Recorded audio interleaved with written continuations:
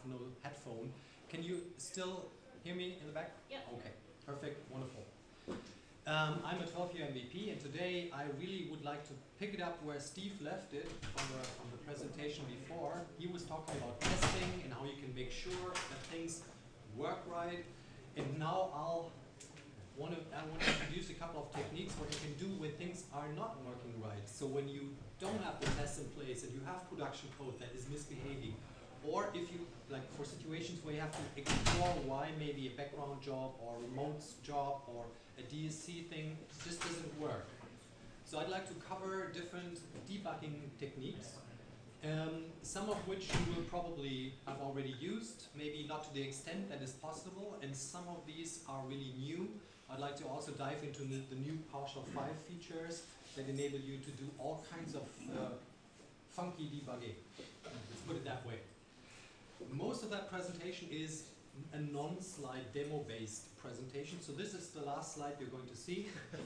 I've prepared these slides for you nevertheless, so you can download the materials later, but now I'm going to switch to my PowerPoint for Geeks, which is obviously, I see steroids, and I have this little help-out tool on the right side that helps me find my way through my slides. First of all, we're talking about bugs. So let's open that slide. Before we can talk about debugging, we need to talk about what exactly we can target with debugging. And I brought to you one of the first bugs in computer history. Let's see if it shows up. There it is. That was a real bug, and boy did they fix it. They really fixed that moth with a piece of tape into a real paper log file. That was 1946. Quite a long time ago. We didn't have the Internet of Things, we just had things, and bugs could be touched, so it was fairly easy to find these things in the middle of an electrical relay. Well, today it's different. We have virtualized situations where the code by itself wouldn't really show what's wrong. You have to sort of examine it while it's running, and there are three different types of errors that you may encounter. What about the font size? Can you read that in the back? First of all, there are syntax errors. We all know these. They have a red squiggle line if something is wrong, because the parser that PowerShell triggers when you stream code characters to it will discover that at that point it doesn't know what to do with your code. And PowerShell fortunately wouldn't execute something if it wasn't 100% sure what you meant. So it wouldn't say, well, I kind of know what this guy wants. Let's try it. In this case, if there is a grammar or spelling error, here, some seats over there, then the script would not even run. So this is not the type of error we are going to target here. That's something, that's housekeeping that you need to make sure before you run things. Then we have the typical runtime errors. These are errors that can drive you nuts because your script runs fine when you develop it, but once you deploy it to the wild, it doesn't run anymore.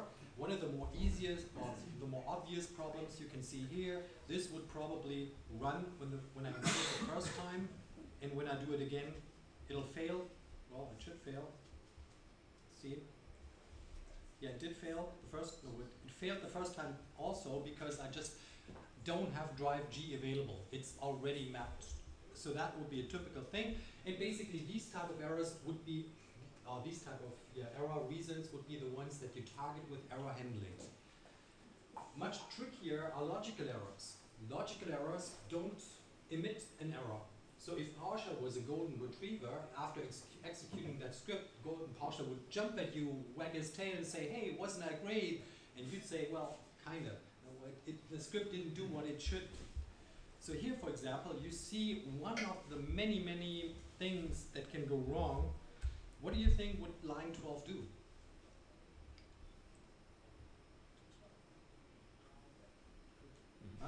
It's not a trick question, so you can answer that.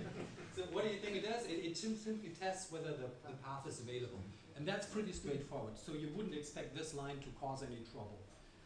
However, if someone, and people always do these things, someone does something weird, which I'm doing now, do something weird, and then I'm running that again.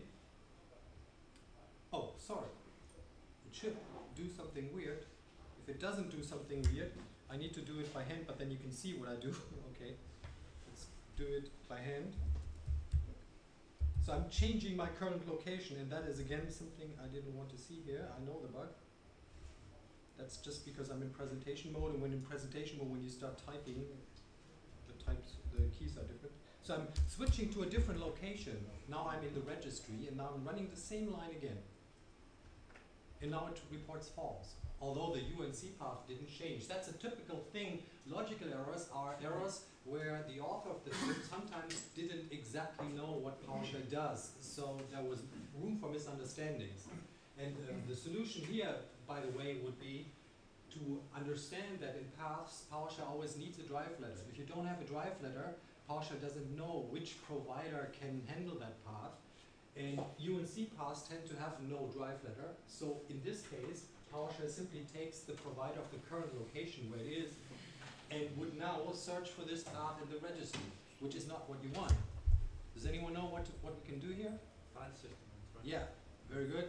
Simply tell PowerShell what the provider is. And 2 colons, and then this thing would be always correct.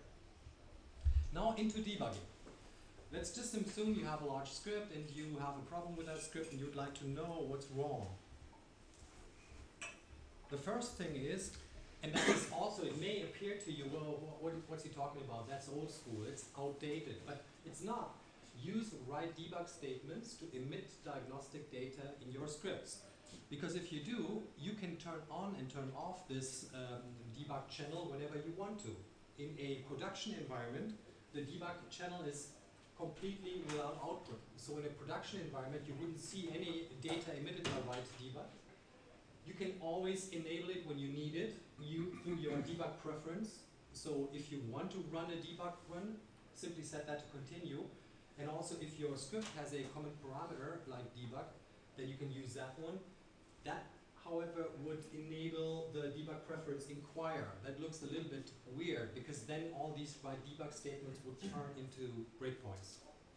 And when you do this, we will dive into more advanced technologies in debugging, but that is quite useful. You can always add write debug statements to your code without pain. It doesn't cost you much, but it'll give you lots of opportunities. And when you do this, you can use the global prefix and variables to get sample content, like draw a sample from while your script runs, because global variables have eternal life. And so after the script is ended, you'll always find these things in your global variables. Who of you uses write debug at all? Okay, wonderful. So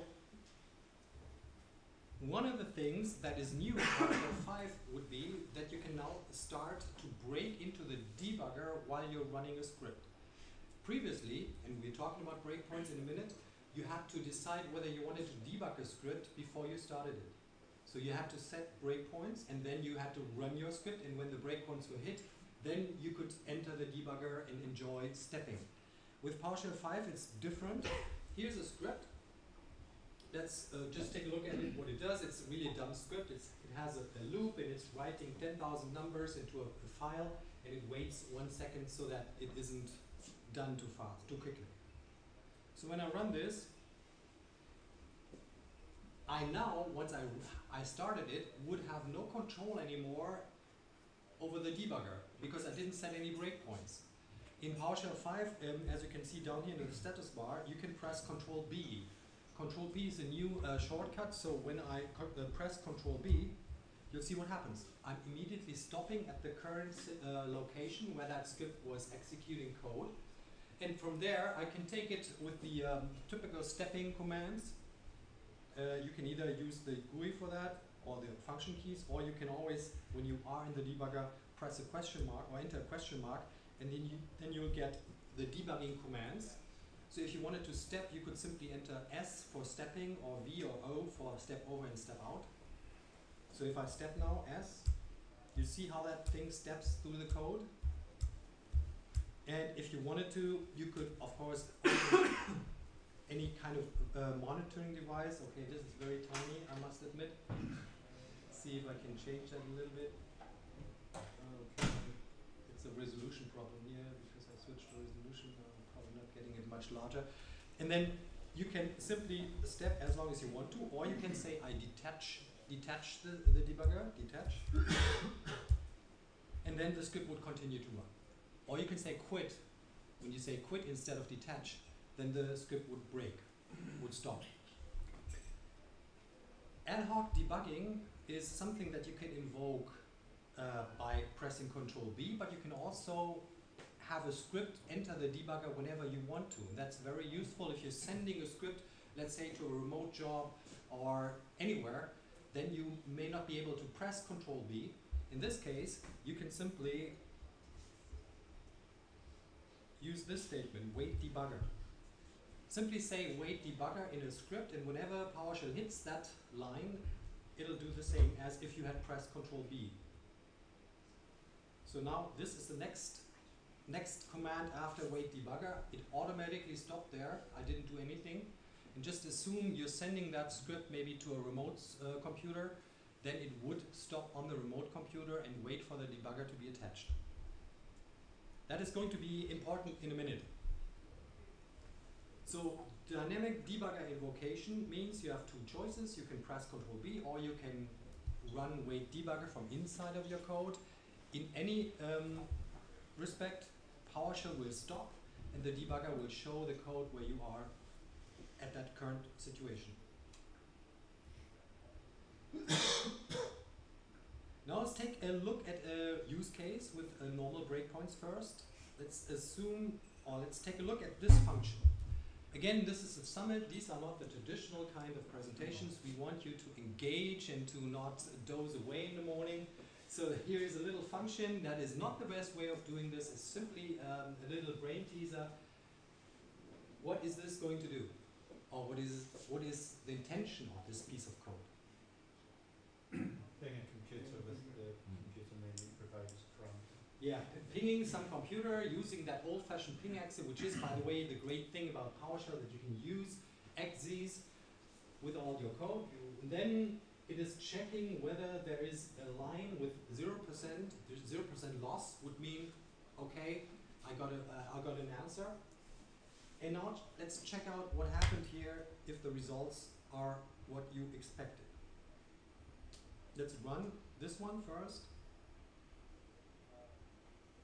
This one returns one line. This one returns true. What's wrong here? Why is this thing returning a text line, whereas this one returns a bool value true or false? One way of finding this out, if you just think this is not a small function, it would be a real big, large script, would be really to now start setting breakpoints. And you always use breakpoints when you want to debug. Let's start with the simple breakpoints, the line breakpoints. You can simply click a line and run it again to see what is actually happening inside of that piece of code. Let's run this one again. I want to clear this. So now I'm exactly at that position. The debugger is still running, so I'm still in the middle of that script. And now I can inspect all the variables, either by hovering over the variables, if there's anything in there, or even better, by simply outputting that. So this is what's in result right now. So if I run this, I want to run this. F8. F8. Yeah, that's right, F8. So if I run this, I get back the line with the 0%. But now, why is this line not producing true or false? If it's many lines. Yeah, isn't that not now? You have an array of objects to the left of the... Exactly. It is the same thing with the UNC path, where you have to know that PowerShell always requires a drive letter to find the right provider. Here it's that you always need to know with PowerShell that a comparison operator acts differently depending on whether this is an array or not. If it's an array, it's acting like a filter, and you get only the elements that pass that test. If it's not an array, it's a bool result, true and false. So in this case, if we look at it, the result is really an array. Yes? So that's basically the problem here, and you could correct that logical error by simply using, if it's an array, you always have count. Oops, sorry, again, the presentation mode. It's nice, the presentation mode, but don't edit your scripts while you are in presentation mode. Count. So if I get more than 0 lines, that would be the correction. Now it's an array. Now it's an array for sure. And this one would now always work. So setting breakpoints is an initial first good step of finding things if you know approximately where the error could be, because you need to set a line breakpoint into a given line. In fact, you can do that with the set PS breakpoint commandlet just as if you would use the UI. It's a feature of the underlying PowerShell debugging mechanism. And you can submit for a breakpoint your own action. Your action could be an arbitrary script block. If you don't submit an action, you always break. If you do submit an action, you can do fun things. Let's take a look at this thing here. Take these down here, that's even better. Here I set a breakpoint with an action. In this case, I'm not setting a line breakpoint. Line breakpoints are the ones that you set with the UI, but I'm setting a variable breakpoint. A breakpoint that breaks whenever this variable A changes. And when it changes, it is supposed to say something and to beep. And down here you can see a conditional breakpoint that would be the same thing, except that now in your script block you test whatever your condition is, and only if that condition is met do you call break by your code if you want to break. Let's check it out. Is it change or access? This right now is the change. If you want to have more control, the question is this, let's first play with it. So I'm running these two, and now they all targeted the variable A. So I say A, I don't get a breakpoint because it's a read process. Now I say A equals 1. A is changed. By the way, it even would beep if I turn it on. Okay. So now it changed. Oops. And if I change it over 10, I get 2 hits, because now the conditional breakpoint also triggered. This was this condition: if A equal greater than 10, do something. In this case, I did not enter the debugging mode. I was not really breaking. I was simply executing code. I'm simply outputting stuff here. I could have also made the debugger break by using the statement break. So if I wanted to break, all I needed to do would be to take this line and then to say if A is equals, let's say if it's greater than 20, then I want to break. Okay, let's add that to the whole enchilada. A equals 20, or let's take 19. I have these two, then I take 21. And now I'm exactly in that debugging mode. As you can see in IC starts, you would see a blue bubble. That's because it's a dynamic breakpoint, but in normal IC it would also stop at that position, and you can now decide what you want to do in your code. Now, breakpoints, variable breakpoints, can also trigger on read. It depends on what you want to do. If you take a look at the commandlet set PS breakpoint, you can see what you can do. You have an action, that is your script block, that should be executed when the breakpoint is hit. If you leave that action blank, then you always get a break on default. And then you have the line breakpoint. That's the type of breakpoints that you set to a given line in a given script. That's the traditional breakpoint. I used the variable breakpoint, so if I do that again, I take a variable breakpoint on variable I, and then you can choose what kind of mode you want to use. Read, write, or read, write. That depends on exactly what you want to do. I now do it on read. And as an action block, I'm simply saying write host I changed foreground yellow. Because I want to show you something that can be a problem with a breakpoint like that. Just go over here. Oh, I think the problem already occurred. If you set a variable breakpoint without scoping it to a script, then weird things can happen. Like you can see here, I think this is frozen. I have to restart that in a second. The problem is your script or your breakpoint would trigger now whenever someone would read that variable. And that happens more often than you think.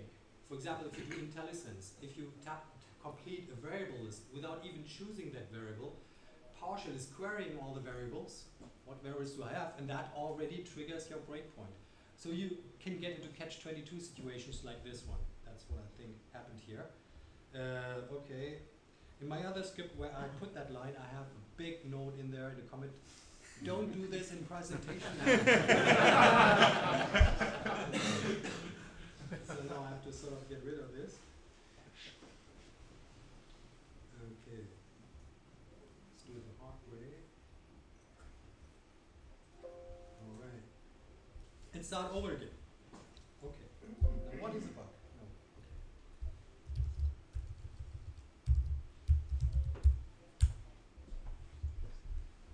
Okay. And the third type of breakpoint that I'm going to show to you, that is the command breakpoint. And when you look back at the first script that I showed you with the write debug statement, some of you may have thought, what are you talking about? Write debug, that's old school. We don't need to talk about that. But when you write debug, when you add write debug statements to your script, you can easily turn them into real breakpoints. Yeah, question? No, I think you should make a quick note about steroids because I don't think everybody knows. Who knows IC steroids? Mostly. Who doesn't know it? Yeah. So it is basically an extension to the IC editor. But thanks for That you have written. Yes, that's true. That's true. My little baby. So here I have write debug statements. When I run the script now, you will see that none of those are visible. And I have an error in the script. So all I get back is this. That is not really nice. Now the first thing would be to enable debugging. Debug on.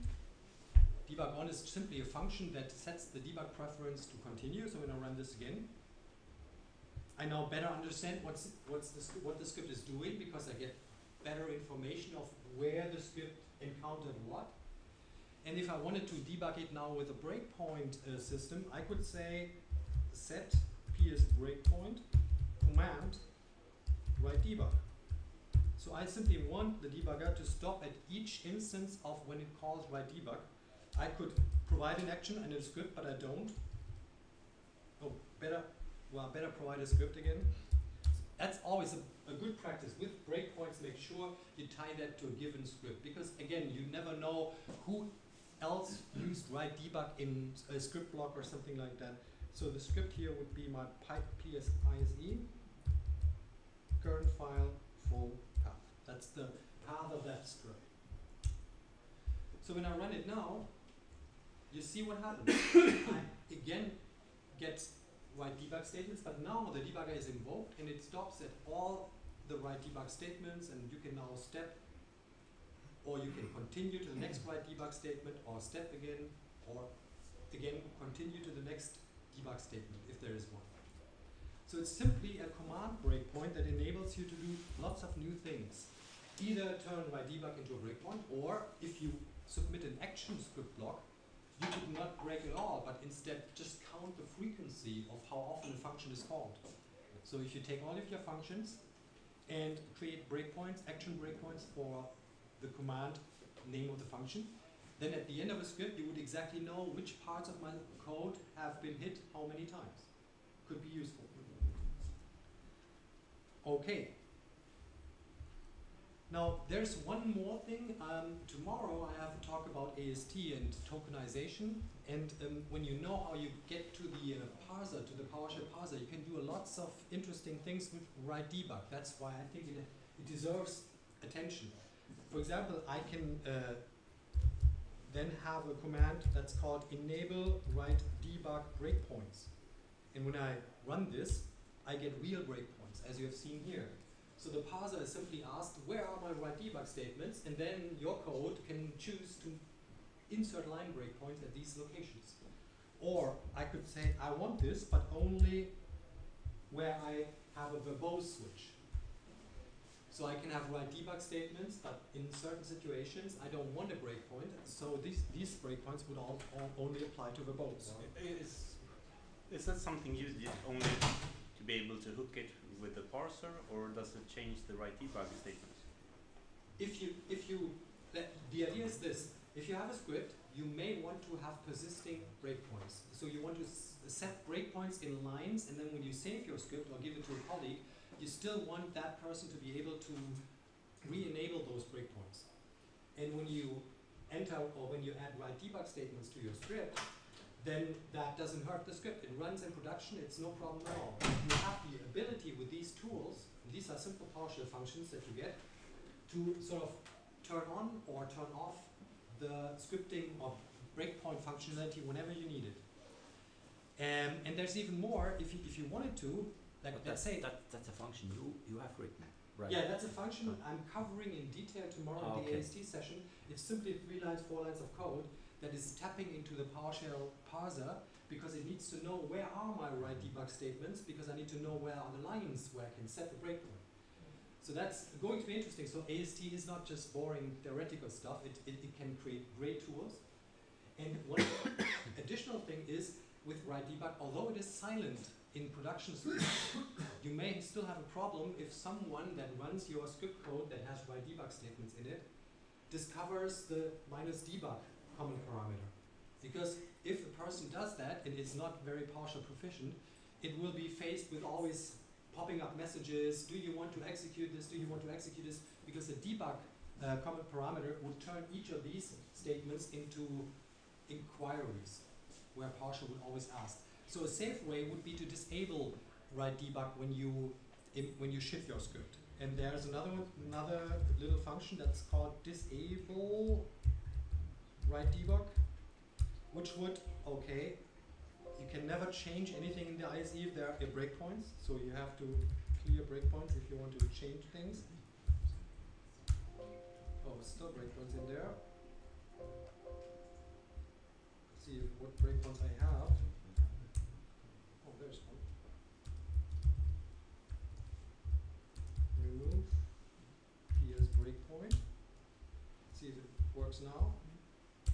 That's what I wanted to show. So you can just go through your script and disable or comment out certain parts of your script. And then when you're ready to debug, you can simply say enable write debug, and then this would be undone.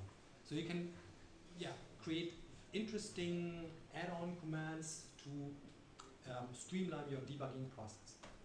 That was the traditional type of debugging. Now let's take a look at run-space debugging. The traditional type of debugging is really that you have a process. Inside of that process is a run space. The run space is simply a place where PowerShell code can live.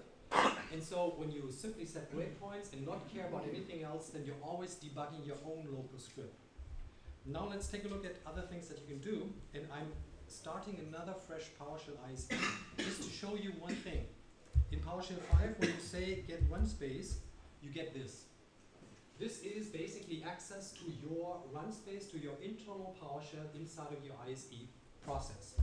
If you added another PowerShell tab like this and went back and called that again, then you have 2 run spaces. So ISE, for example, is a program that can have arbitrary numbers of run spaces. And if you want to debug something, you can simply choose now in PowerShell 5 the run space that you would like to access. And that's exactly what I'm going to do now. Tobias, Yes. in ISE, don't do more than 32 run spaces. Yeah. Like that. Yeah, you're right. Don't do more than 32 run spaces. Also, when you do out grid view, always remember that there's a hidden limitation with 30 columns. So if you pipe something to out grid view, we're talking about limits, and data is missing, then take a look at your numbers of columns. Maybe it's too much. This is what I'm doing to start a new run space. I'm not starting a new run space inside my ISE because the more practical approach would be to have that run space in a different process. Let's assume you have a background job, or let's assume you have a scheduled task that someone else set up every Friday at 6 o'clock at night. It's running under a different account. but it doesn't do it is not doing what you want. So how can you debug these things? So I'm simply, for illustration purposes, now launching a plain PowerShell, and it's simply counting again, so that I have time to show you what I need to do to get into that process. I need the process ID. Oh, that's a funny process ID, 32. I need the process ID to connect to that process. So that's what I'm doing here. So now you can see down here, I'm connected with that process. So you can see it from the back. It says process and the ID, 32. So I'm now actually in that process, but that process doesn't care. It's still running. So let's take a look at the run spaces inside of that process. And there are two run spaces. One is busy, one is available. And I want to connect to the running run space. Debug run space ID 1. And now, did you see that? Isn't that magic? It's a different PowerShell, and the code that is running in that different PowerShell is transmitted over to my ISE. I'm seeing now the source code that is executing in my scheduled task or whatever it is on the other side. And not only that, I also see where I am. I can step either with the regular controls or with the debugging controls that you have when you enter the question mark, like I showed before. So I can simply step through my remote code. And now take a look at the loop. This is my code. It's now halted. It's not running anymore because it's in debug mode. This is cool. And now see what's happening. This is my remote PowerShell. Now I am in my remote PowerShell, so I say CLS. What does CLS do? But it is not clearing my screen, it's clearing this screen. So I'm basically in that other process. And I can now look at all the variables. This would be my iteration, 59. Now let's change that to I equals 9980. And then detach. Detach means I go away and leave the process alone. So I say detach and 9980. It's simply continuing where I have left it off. That's amazing, because this way you can really have great control over processes that you don't really control, that are not running in your ISE. Basically, what a fun thing you can do, I can't do it here because of time constraints, a fun thing you can do is simply set up a scheduled task that is running a PowerShell script and then put it onto the system account and run it. As an administrator, you can launch that scheduled task and then hook up that process with this way so that you sort of can debug that system process and you have a console with system rights. That's perfect. So you can do this in that context now. Tobias, for which version is this? That's PowerShell 5. Only for 5. That's anything that goes beyond the local run space that I'm showing here would be PowerShell 5. Can you also use that for sessions that have been invoked in that box from another Yes. WSM host? Yes, I'm going to show that. The problem today is really with PowerShell, PowerShell can be everywhere. It's not only in front of your face. It could be in a DSC configuration, it can be on a remote session, it can be in a job, it can be in a different PowerShell. SCCM can execute it, whoever can execute it, and all of these locations can now be debugged. And let's just check out how that works. Here's a script that you get that I'm not running right now. This would be simply creating a scheduled task, and I would show you exactly the same thing. So I'm skipping this example. It doesn't matter whether you interactively launch a script or with a scheduled task. With a scheduled task, you probably wouldn't see the window anymore because it's hidden, but you would still see the source code inside of ISE while you debug it. Now debug a remote session. Debugging a remote session, there are multiple ways of how you can do this, but always remember you have PS-edit. PS-edit is your friend because it's doing all the heavy lifting. I'm showing you one of many options how you can debug things on a remote side first. One would be to enter a remote session. In this case, I'm remoting to myself. Now I was remoting from that process. But I was out there anyway. Okay. Yeah, sometimes it's getting hard to understand where exactly am I now. Okay, now I'm on my own computer in a remote session, and now I'm running this psedit. Psedit, who has used psedit before? It is a great built-in command in ISE that lets you load a script file from the remote side into your local ISE. So I'm now, just imagine this one runs now on the remote side, even though that's my same computer. So it is basically, it takes a couple of seconds. It's now loading that script, temp sample PS1 into my own machine. And this is my script code. That is basically here, remote file on the remote side. So if I wanted to debug that now on the remote side, all I could do would be to set breakpoints, just as if that was a local script. And to make sure that it is really running on the local, on the remote side, I am invoking it from here too. And as you can see, I'm in the debugger. I'm now stepping through the remote script, wherever that is. I can see what's happening down here. I have the same debugger shortcut commands. So if I enter a question mark here, I can also step with an S or quit or detach. Here's one useful command in the debugger. In this case, I have the source code available because I launched a script that was a file that ISE could see. Sometimes you don't have the source code available. Let's say you're debugging a script block, something that you didn't send over as a physical file. In this case, you can always call L. L would give you the source code you are debugging. And then you can see with a little star where you are right now. So that is like, it's a little bit like an old-fashioned navigation system. It'll work for most instances. So now I am running through that script. I can detach again. Okay, now the script would hit the next breakpoint, so I'm stopping that. And exiting my session. Remote debugging, that's one way of how you can do this. Another way would be to enter your PS session and then use set PS breakpoint to set all the breakpoints that you want and then run your script. You can do that as well. Or you can use in PowerShell 5 the new wait debugger. So you take your script, the first line that you put in is wait debugger, then you run your script and you end up in your debugger. And the same is true for background jobs as well. Here's a background job. It's, you see the pattern, I'm always using that loop. So in this case, I'm taking a script block. And now you'll see what I mean, what happens when you don't take a physical file but a script block. I'm taking that script block, sending it over to the job, and then I'm debugging the job. So this is first creating the job. And now I want to debug it. And here's a new command, debug job. Debug job basically does all the heavy lifting for you. It identifies the process, the PowerShell exe that is actually executing your background job, and then does the enter PS host stuff. So when I run this, here I am. You don't see any change in the editor. You only see it down here because there is no physical script. This is a script block. So in this case, you really would need to use the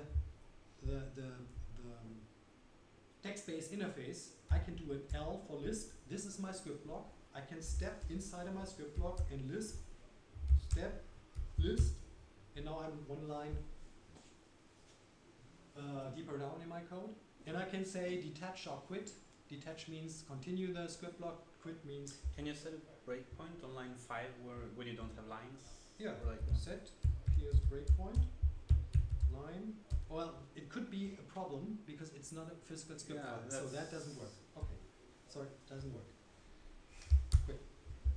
But there's a trick that you can use. If you want to debug a background job, simply make sure that PowerShell gets a real file from you. This is what you would do.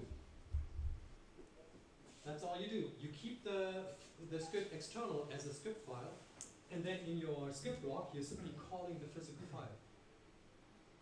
That's, when you think about it, it's not bad.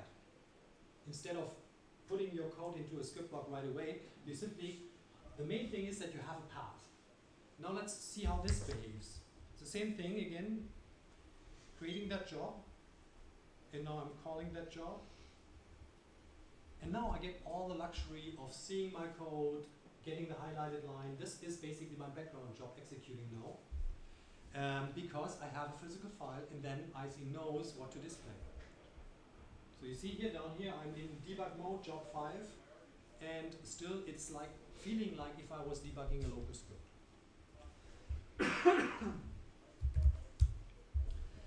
Finally, you can also debug DSC. Who of you is doing desired state configuration? Okay. I'm only giving you a quick intro how DSC debugging fits into that framework, and then want to point you to the session on Wednesday 2 to 3 by Hermann and Mark. You are showing DSC debugging in reality. Now you don't even have to do it. But how does it work? It's basically the same thing. You are telling DSC to use the debug mode resource skip break all.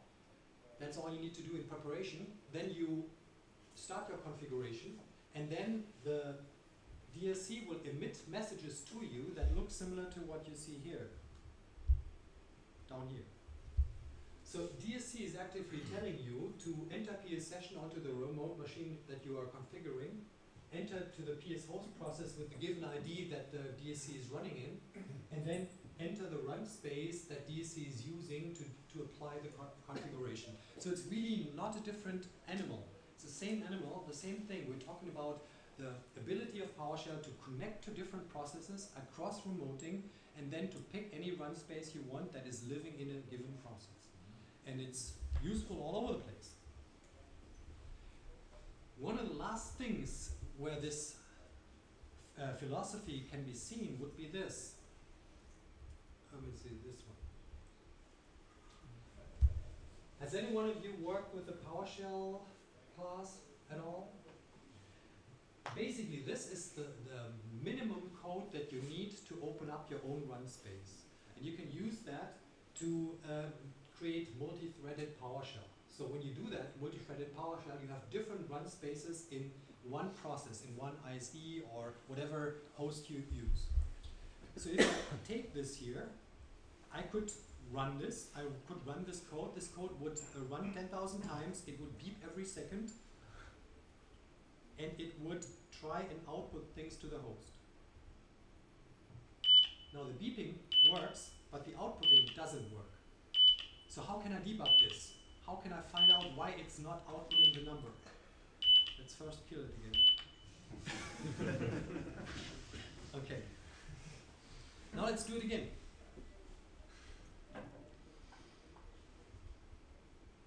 Okay. And now I'm using this to enter that run space. Okay, there I am.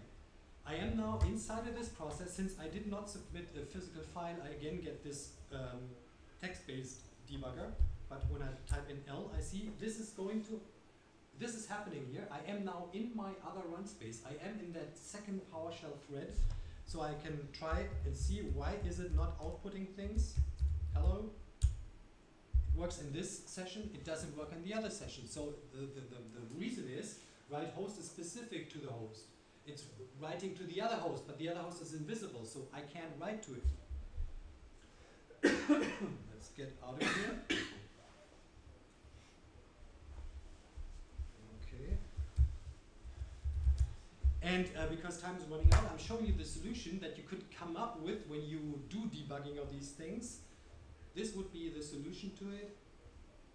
To have a background PowerShell that has access to the foreground PowerShell in outputting. You would, in your code, have a parameter where you can submit the UI, and then you would submit your foreground UI to the background process, and that way you can, from the background process, write to the foreground process.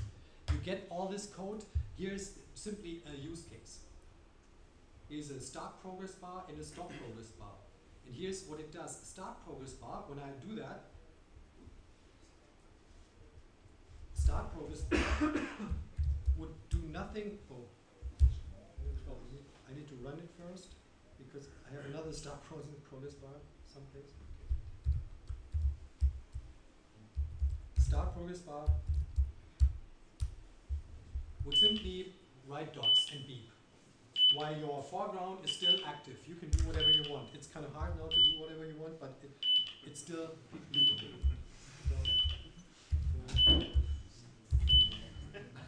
Okay, now it's eventually stopping.